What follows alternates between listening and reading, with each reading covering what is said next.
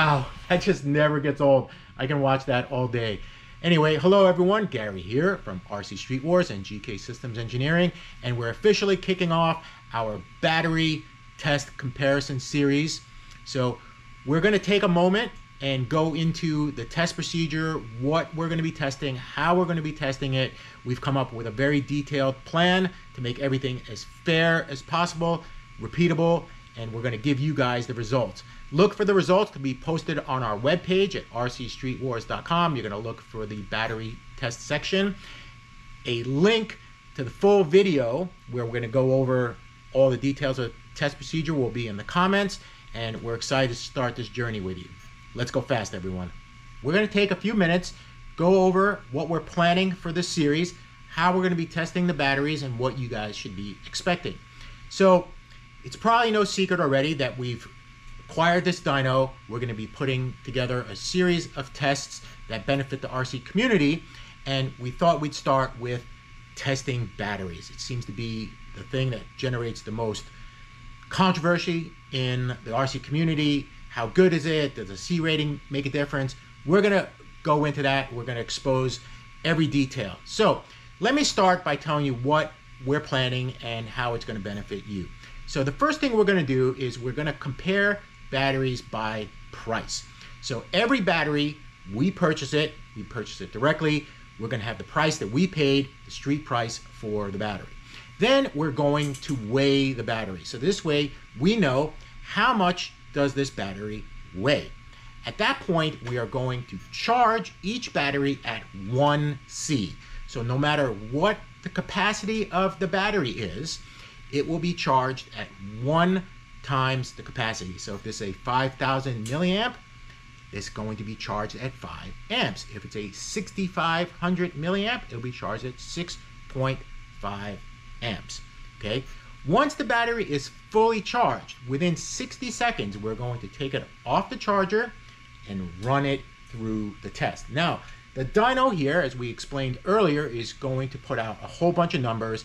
The numbers are going to be maximum power, wattage, and we're going to have a power factor that's going to show us how much power and how many amps are we sustaining through the duration of the run. We're also going to have several different tests, a 100 amp, 250, 450, and a maximum load test. Now, we've already tested a lot of batteries. Not every one of them survives the max test, but we're going to show you which ones do. So at that point, we have this ESR meter. We're going to do a ESR test. This is going to give us the internal resistance of the battery. This is a very, very important metric because it's going to basically determine how efficient the battery is at discharging its current. All right. From then, we're going to fully discharge the battery. I'm going to turn the camera around, show you the discharger. But what we want to do is make sure that the capacity written on the battery, you're at least getting. If it says 5,200, I want to make sure we're at least getting 5,200. I'm going to tell you, there's some surprises here. Some are under, some are over. Stay tuned for the results. At that point, we're going to compile all the data. It's all going to be posted on our website at rcstreetwars.com, and it's going to give you a very, very easy to follow metric of dollar amount, performance, and on top of that, performance per gram of battery. Okay. This is very, very important because a battery can put out a certain amount of power. Power is watts, right? Watts is voltage times amperage. But if it does it at a very high weight, our performance per gram is actually very low. Remember, these vehicles have to carry the battery around, all right? So as they carry the battery around, that's just a load that they have to account for. So one of the important metrics that we're going to determine is how powerful is this battery per gram, and then we're going to let you guys make a decision on what's right for you. Okay, so let me turn the camera around, show you the discharger, and then we'll wrap up, and then stay tuned because we're going straight into testing, and I think you guys are going to be really, really surprised with the results. All right, everyone. So this is our battery discharge tester. This is a very, very serious unit. I promise you have not seen anything like this, but it hooks up to our PC. We get a whole bunch of data from this thing, but we can fully discharge the battery and then give you an accurate account of how much milliamp hours is in the battery, so we know what the true capacity of the battery is. Okay, again, this is our dedication to this sport and this hobby. We want to be able to bring you the very best in information and the most accurate information, and we've made the investment in all the equipment and the time to do it for you. Okay, so to just give you a final wrap up on the test procedure, we have taken a lot of steps to ensure impartiality and fairness across the test. Number one, every battery will be held at a SAE standard of 75 degrees Fahrenheit for 24 hours before we charge it. We are going to have the battery at 75 degrees Fahrenheit.